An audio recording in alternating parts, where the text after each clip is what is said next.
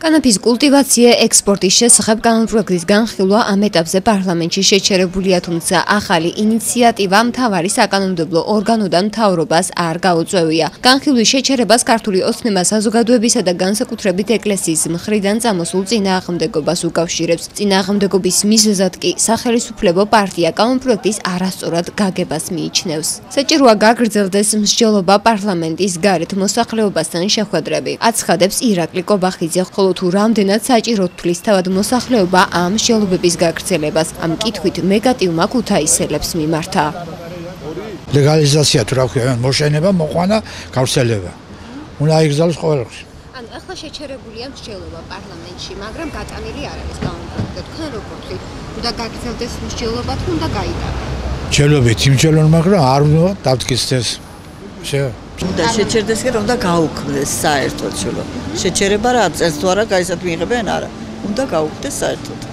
საქართველოში თუ ადამიანების სასიკეთოდ მიიღებენ აიმე გადაწყვეტილებას, გააგრძელონ და იმსჯელონ და იქნებ მივიდნენ დასკვნამდე, რომ ეს საერთოდ უნდა განხილვის უნდა ამოვიდეს. სასიკეთოდ ნამდვილად არ არის. გადაშენდება ჩვენი აი ჯამრთელი ახალგაზრდები და მეტი არა. მთავრობა ამბობს, რომ თქვათ ექსპორტზე გავა, ადგილობრივი მოხმარებისთვის არ იქნება და კიდევ კონტაქტური რეგულაციები იქნება. არა, ერთეულების გასამდიდრებლად მარტო და მეტი არაფერი. არც ქვეყანას ეშველება მაგით რომ პირიქით უარესი იქნება. ჩემის აზრით ძალიან ცუდი იქნება თუ კი მიიღებენ მაგკანონს. იკვეთება მთავრობის ინტერესები და აქ არანაირი ეკონომიკაზე საუბარი არ არის და ეკონომიკის გაძლიერებაზე ამ კულტივიზაციით. ეს არის მთავრობისთვის ერთგვარი საშუალება, რომ ეს ხალხი, ეს ახალგაზრდობა საერთოდ ჩამოაცილოს მოქალაქეობრივ აზროვნებას. სასურველია საერთოდ მოიხსნას, იმიტომ რომ კარგი არაფერი არ მოაქვს. ირგვლივ მარიხვანის სუნი არის. სადაც არ უნდა გაიარო და თუ ორი ბიჭი მაინც დგას, ეგრევე მიხვდები, რომ ორივე არიან კაიფში ეგრეთ წოდებული, გაბრუებული თაობა არის და არაფერს კარგს არ მოგვიტანს ჩემი აზრით. როგორ? წაახალისა უკვე წაახალისა საკმაოდ.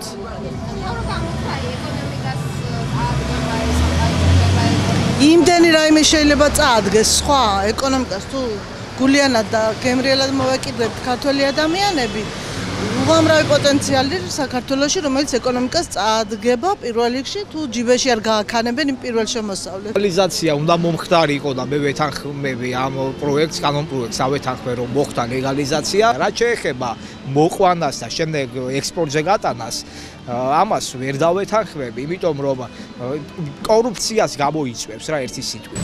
უნდა გაგრძელდეს ეს განხილვები თუ ეს კანონპროექტი საერთოდ უნდა ამოვიდეს? რა თქმა უნდა ამოვიდეს. ეს არის დაღუპვა ქართველი ერის, ეს არის დაღუპვა ახალგაზრდების. ჩვენ ყველა ექიმები ვართ და ამას ნამდვილად ვეტყვით, რომ ეს ასეა. საშინელებაა.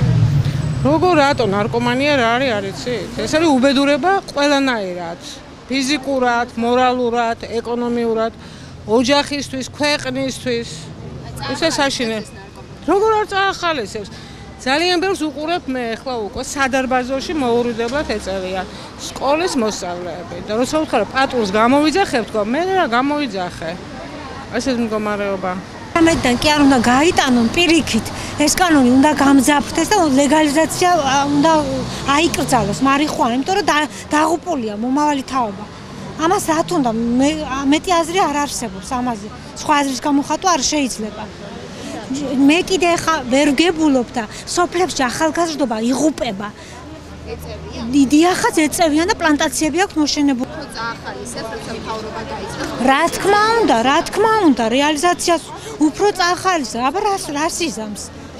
უსაქმურები ახალგაზრდები სოფლებში არავით არის სამუშაო, არავით კიდე ეს უნდა და ჩვენ ქვეყანა ისედაც ის არის განადგურება ემუქრება ერს ამითი? მთავრობა ამბობს, რომ ეკონომიკას წაადგენს. ეკონომიკას მთავრობა მიხედავს სიმინძე და სხვა რაღაცაზე.